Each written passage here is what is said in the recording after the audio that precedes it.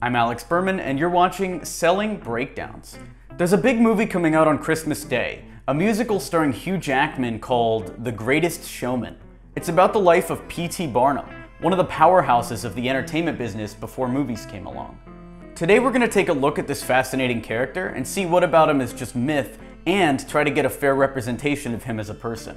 Let's start with a myth. One of the more famous is a quote attributed to P.T. Barnum. "There's a sucker born every minute."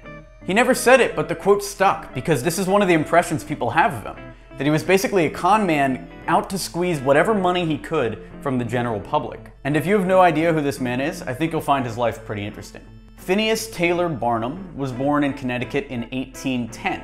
The business spirit burnt strong in him, and by 12 years old he was selling lottery tickets, inspired by his grandfather Phineas Taylor. His father died when he was just 15, so as a young man, he moved to New York hoping to make his fortune and to support his mother and 5 siblings. He had a natural flair for salesmanship and wasn't afraid of some wild exaggeration.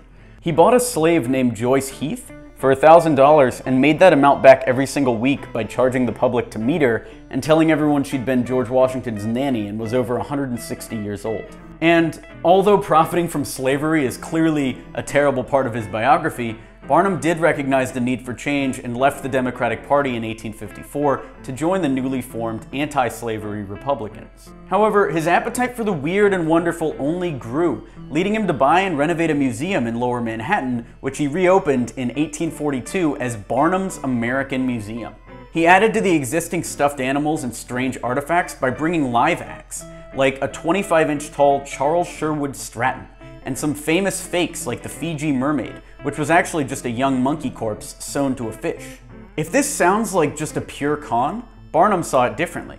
The mermaid, for example, was just to get people through the door, but the museum, as well as the acts and curiosities that he toured with, did bring people real excitement and entertainment. He felt that if you gave people real value, it didn't matter that you'd got them through the door on false pretenses. And there's no doubt that people loved what was on offer.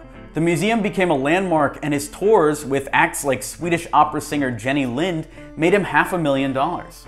The name of the Hugh Jackman movie, The Greatest Showman, is mostly taken from Barnum's later work running a huge circus with his partner James Bailey, which he named The Greatest Show on Earth. It's what he's most famous for, but he didn't actually start the show until after he was 60 years old.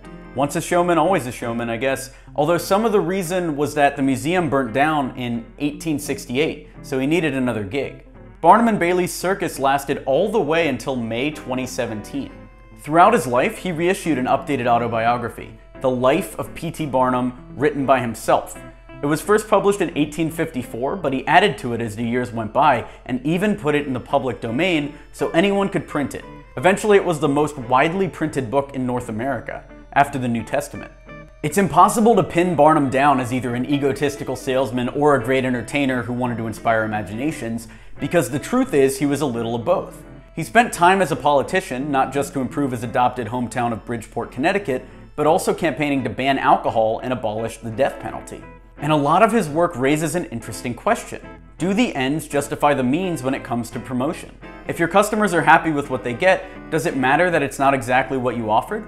Customers are much more savvy today, and honesty is far more effective than anything else. When everyone can check information in an instant, you're going to get found out fast if you can't meet your own claims.